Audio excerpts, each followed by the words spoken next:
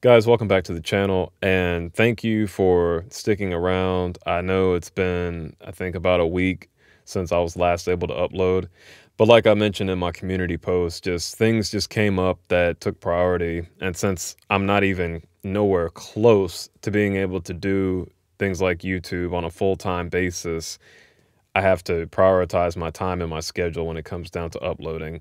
I try to upload at least every 2 or 3 days, but just sometimes it just doesn't work out that way. And given the fact that doing these videos are extremely time consuming, especially when it comes down to like drum performances and stuff, a 5 to 10 minute drumming video, that could be a 4 or 5, even 6 hour project, because it got the performance, the audio engineering, the video editing, which is extremely tedious. And that still takes a long time to push out. So I appreciate you guys' patience, and thank you again for sticking around. So believe it or not, this is actually my 100th upload. Kind of surprised that I've even hit 100, because I've been doing the YouTube thing for about, I think it's been almost exactly 4 months, maybe a little bit longer. So in some ways, it feels like I should be beyond 100 uploads. But on the other hand, I feel like, wow, I'm kind of surprised that I've hit 100 at this point. So in any case, this is going to be another episode of Machinedrum Mondays, and we're going to be checking out Dominator. And that's all I'm going to say about his name, because his full name, I don't feel capable of pronouncing, and I apologize for that. Up until 2017, it looks like he was the drummer for Dark Funeral, and now he's the drummer for the band Nordschabel, which I'm sure I pronounced that incorrectly. And again, I apologize. Please don't crucify me for it. But for the video that we're going to be checking out today, it's going to be of a playthrough for with Dark Funeral, Vobiscum Satanas, the drum cam. So let's go ahead and check this out. I got a feeling this is going to be good.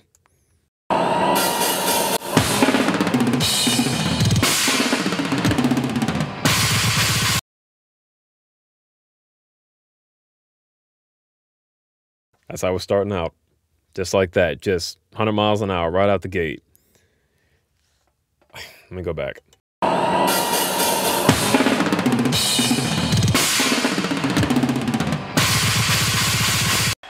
Yes! God, okay. First thing I noticed is his kit is truly set up in left-handed fashion. That's one thing. Second, he uses looks like a quick wrist twitching motion to be able to pull those strokes off. Typically, you see guys at that speed use a lot more finger-oriented techniques. Not saying that he isn't using his fingers to some degree for this, but I feel like his fingers are just kind of helping a little bit with the downstroke, but it's more so like his wrists. So I say that to say this. That's years of training and practice to be able to do it like that, because your wrist is a larger muscle group than your fingers. Although getting the dexterity for your fingers right takes a lot of time too. In any case, we're off to a great start.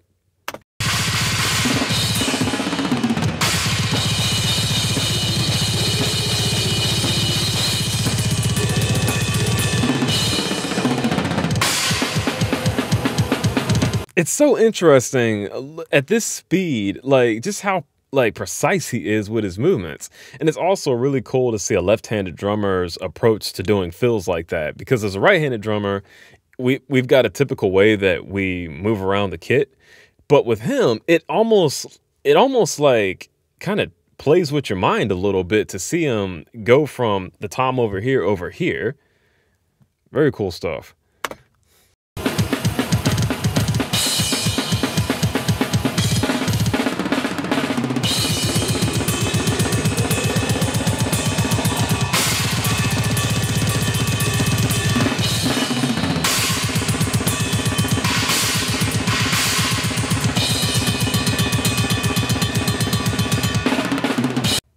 Tell me that wasn't some good bell work right there. First of all, the blast beat sounded incredible. That bell work, beautiful.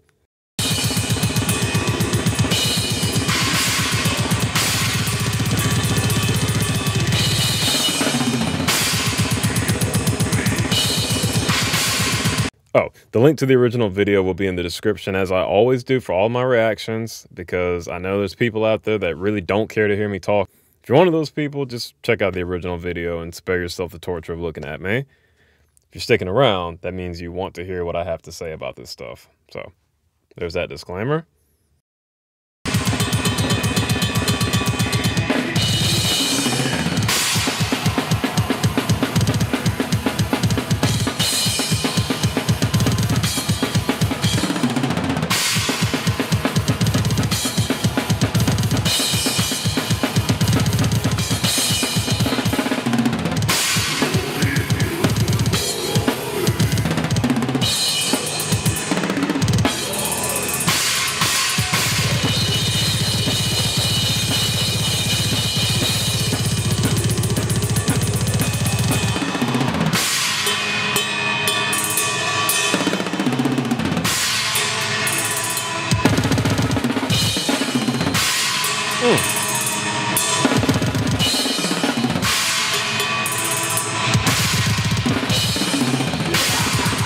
That's really interesting.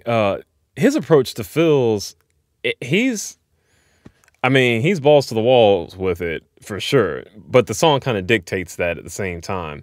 But it's really cool to see his approach to the tom work and combining that with cymbal work for his fills. Also, interestingly enough, you can hear his kick drum really well in this mix. And I don't know why that is, because typically with a setup like this, the kick drum will be really muffled or quiet, or it'll just kind of get lost in the mix. Also, the speed that he's playing at too, depending on his technique, which I really can't see what it is, you could lose some backward momentum from the beater swing because of how fast it's going. And typically that's a setup that would be indicative of using triggers to help add a sample sound to it. That way you don't have to worry about the volume, especially in a live setting like this. But I can hear everything just fine.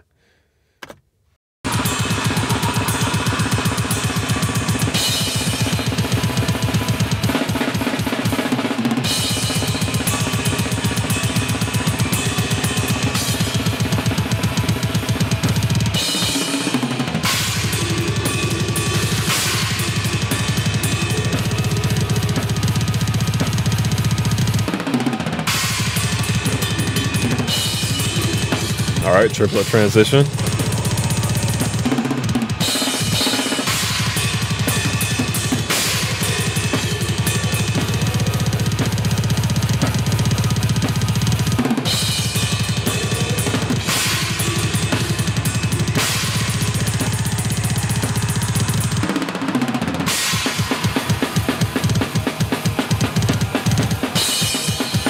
This is a lot of intensity to keep up in this song.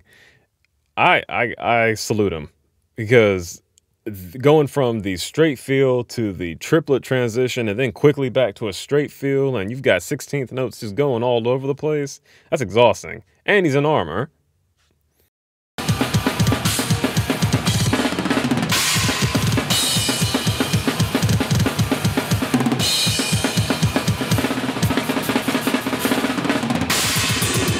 We're going back. We're going back. We're not just going to just walk past that fill. First of all, you're not going to speed past that. Go back.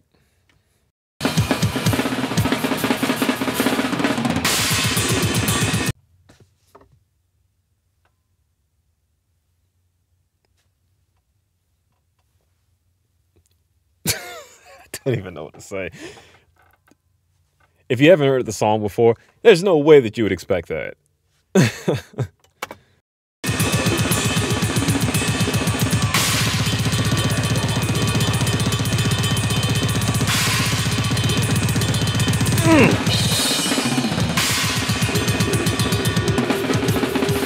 Oh, there we go.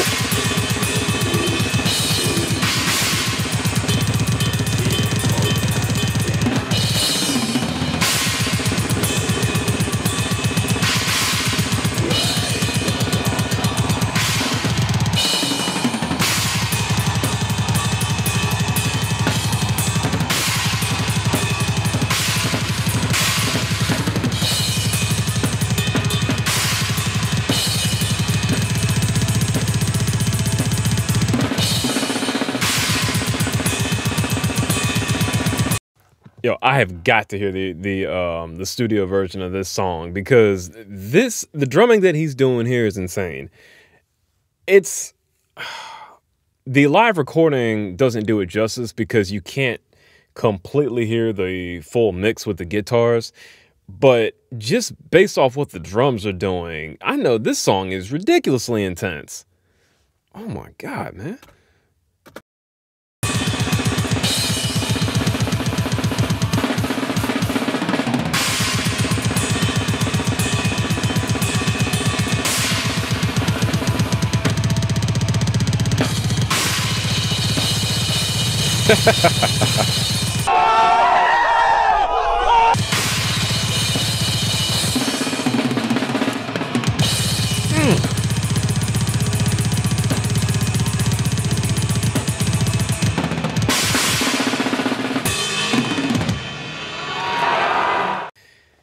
Man, his drumming, I'm trying to find a way to explain this. It's like, oh man, it's like death by a thousand cuts. Just, it's so visceral, like his approach to his fills, and just like the level of intensity, while still keeping like this sharp, hard-hitting velocity to his hits. I don't know. This was an experience. I mean, what? And his unorthodox approach to some of his fills too, like the hi-hat pattern mixed with the I don't even know what to even call the rudiments that he was doing on the snare drum, but it was alternating between that and the hi-hats, and then back. Man, okay, he didn't got me flustered. Good grief. Okay, all right. Breathe. All right, we good. We good. So on a side note, I feel like Activision borrowed their character Lars from Guitar Hero. I feel like they were heavily inspired by this band with the look. Here, I'll put a picture up here. But that's a good thing though, you know. This right here was incredible, and it makes me want to dive more into black metal, to be honest, just based off of what I heard here alone. So Dominator, incredible. I can see why, like, you're revered as a top tier black metal drummer. I mean, there's no question about why. Okay. In any case, guys, that's going to be it for the video. I've got a list of projects that I want to do, and I'm considering starting a Patreon or getting the YouTube membership program going. I'm still trying to think about the perks that I would offer members. Probably be something like first priority to checking out reaction videos, or drum cover request, or, you know, things of that nature. I'll give it some more thought and see. Just something that would kind of help me support the channel, because I'm not making any money on this. I think I just cleared $100 since I've been monetized with this. But a lot of the drum covers that I do, a lot of the reactions that I do with the actual music, none of that stuff is monetized. You know, I'm not getting any money off that. So everything that I try to do, you know, mics and lighting and anything for the drum set maintenance, you know, any of that stuff, the audio equipment, all that's out of my own pocket. Cameras, out of my own pocket. You know, so I'm just going to give it some more thought, and I'll let you guys know what I decide to do on that. In any case, thank you all for sticking with me through this video. And if you got to the end, I salute and applaud you. Please like, comment, please subscribe as well. That way I don't get completely buried underneath all the other great videos that you got for your subscription, and the algorithm might actually smile a little bit on me, you know, for a change. Also, since the algorithm has changed a lot with YouTube lately, if you wouldn't mind putting the bell notifications on, that way you'll know when I upload, because YouTube done got weird lately. Like, I can't even explain, but there's some weird shit going on. In any case, guys, thank you again, and I will catch you on the next video later on.